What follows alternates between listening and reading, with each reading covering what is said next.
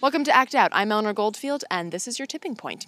The vast majority of human beings on this planet want to do good. That's not really news. If given the chance, we'd opt for peace, enough food to eat, clean air, and fewer assholes. That's why a lot of us feel good about giving to charity groups and nonprofit organizations, particularly if we can do so from a cute little DIY hipster jar like that.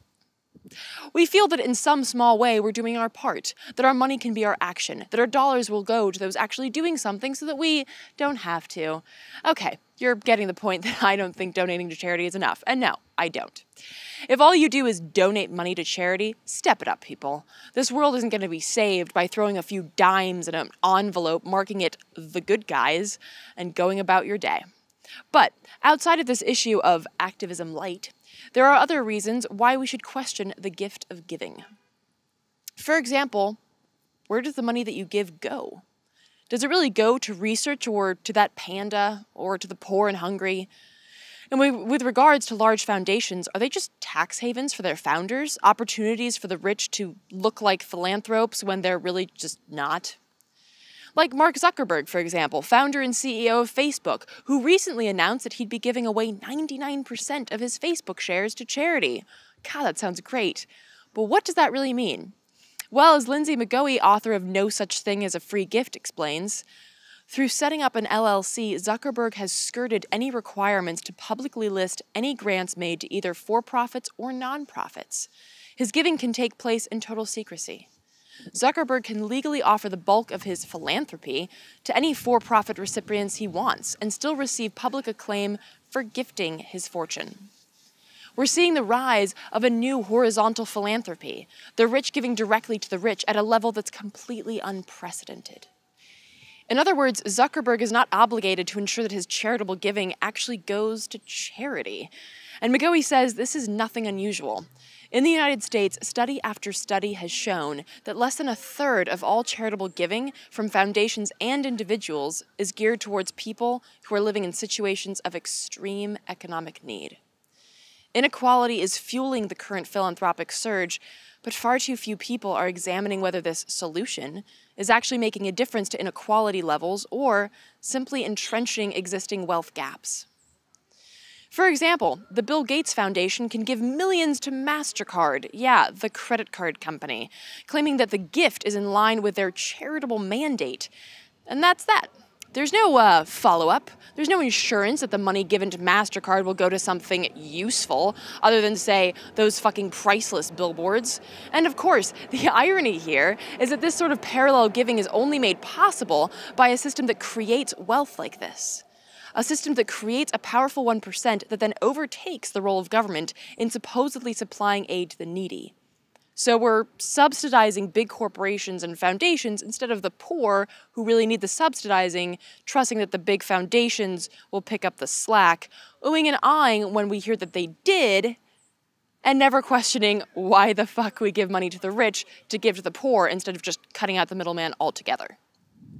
Now, all of that being said, I'd be 100% full of shit if I didn't admit that there are some incredibly badass nonprofits out there. And furthermore, yes, due to our current political and economic situation, it's clear that we do need some of these nonprofits. There are fuck tons of nonprofits, and not all of them are in it to evade taxes and throw money at their rich friends. The idea of giving is still a good one. The idea of helping others is still a good one.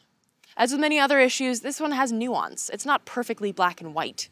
Of course, nonprofits aren't all bad, but they're not all good, and that is something we have to admit and look into further.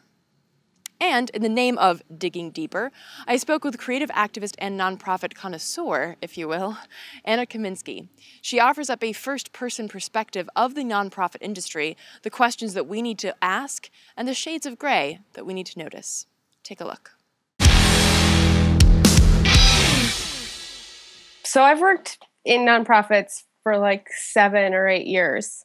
I've done work in prison abolition organizations. I've done work with international aid organizations. I've done work with anti-war organizations and homeless services, pretty much across the gamut. Every experience was led to a certain level of frustration for me. And that, for me, while frustrating, I gleaned a lot of important insights about the nonprofit world from each organization I worked with. As a millennial, and I think most millennials are this way, we have a tendency to look very deeply into issues, especially millennials that are working in the nonprofit industry. They really have a deep understanding, or gain one rather quickly, because of both self-reflection and organizational reflection about funding structures of organizations. So they see really quickly that there is a lot of mission drift within organizations, which means that corporate funders or foundational funders can very easily co-opt an organization's mission, which leads an organization then to be responsible to funders instead of the clients that they're trying to serve. What do you think about philanthro-capitalists, as they call them, that have supreme faith in this capitalist system and are therefore their giving is based on the premise of market expansion, and it's not actually going to solve the ultimate problem of poverty and disease, which is this forever extractive system of capitalism? Well, I guess I don't see it as so black and white. I don't see philanthrocapitalists. Of course, I really understand that people like the Gates Foundation, for instance, or the Carter Foundation, or the Rockefellers. I don't think they are all bad. I want to think they're all bad, but I know that we can't simply reduce it to that. That they're only after their own self-interest in donating money or time. They do a lot of good things, and nonprofits do a lot of good things. The larger issue is what the organizations are doing with the funding that they're receiving, or rather, what they're allowing what amount of input they're allowing these foundations to have on what they're doing. So, if, for instance, the Ford Foundation, I mentioned to you earlier that Laura Poitras receives money from the Ford Foundation. So did an organization called Insight, which is sort of a radical organization founded by women of color, for women of color. And they've done a lot of work exploring what the nonprofit industrial complex means. They received, I think it was like $100,000 grant from the Ford Foundation that was then revoked because of their position on Palestine. So I think these groups and individuals need to be very careful with whom they're receiving funding from, and really need to take a stand against them when they're trying to exert power over an organization's mission statement. People within those organizations need to be cognizant of this issue.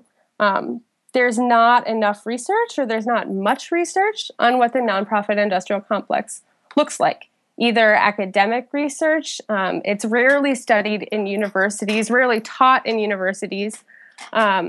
It's also just not talked about in organizations themselves, because it requires an amount of time and self-reflection that most nonprofit workers just don't have.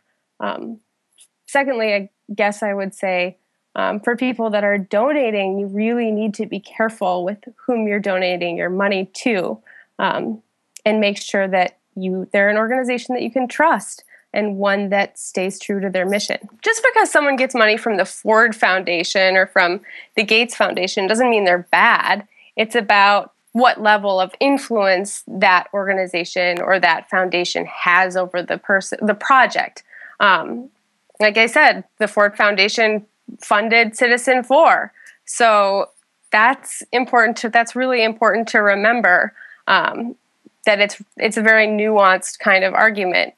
Something to always be thinking about is that a lot of services that nonprofits do provide, at least in the United States and globally for that matter, are services that states should be providing. In my personal opinion, but because the need is so high, it's also unlikely that states are going to be able to do that. We need free clinics right now in the United States. We need organizations that are providing case management to homeless individuals that are in need, that have lost their homes because of the housing crisis. We need students who don't have access to free and reduced lunch on Saturdays and in the summers to be sent home with groceries. And those are all really good things that nonprofits do. I think it is going to expand, but I also think that the funding structures are going to have to change, and that people who do donate are going to have to change how they donate, and what the whole conversation around giving to charity, giving to nonprofits looks like. And give me an example of that.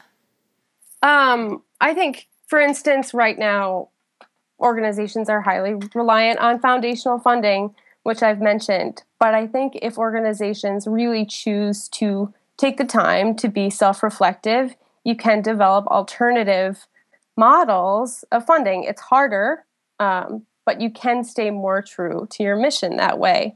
And you're not responsible to big donors that are writing you, $1,000 checks or higher. You're responsible to small donors. It's the same thing that the Sanders campaign is doing. It's really about... Right. I was going to say there seems to be a parallel between like the money in politics issue, same with the nonprofit, money in nonprofit issue. Yeah, exactly. I mean, exactly. It's all about control and systems of power, ultimately. And it's just about finding the best way to subvert that while also participating in it. Because, like I said, organizations do good things, but reevaluation and self-reflection is key, just as in politics, just as in any field. So, there you have it. Talk that shit out. Do your research. Just as we mentioned last week, adapt smart. And when it comes to nonprofits, donate smart. And again, don't just use a charity as your checked box for activism. Nothing can replace getting out there and doing something.